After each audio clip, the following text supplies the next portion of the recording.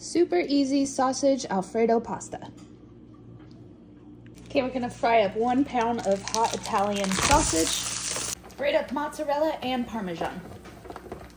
Here's a box of bow tie noodles I boiled halfway. Put it in a big casserole. Pour in all of your sausage and oil.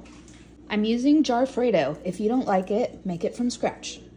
1 cup of water and garlic, a whole bunch of it. Salt and pepper, some thyme, some oregano, and garlic and onion powder. Parmesan we shredded up, and mix this up. Half a bag of fresh spinach. Mix that up well and then pack it down. Now we're gonna top it with that mozzarella cheese right on top. This is going in the oven at 420 for about 7 minutes. Okay, my dudes, this is done. All right, take it in.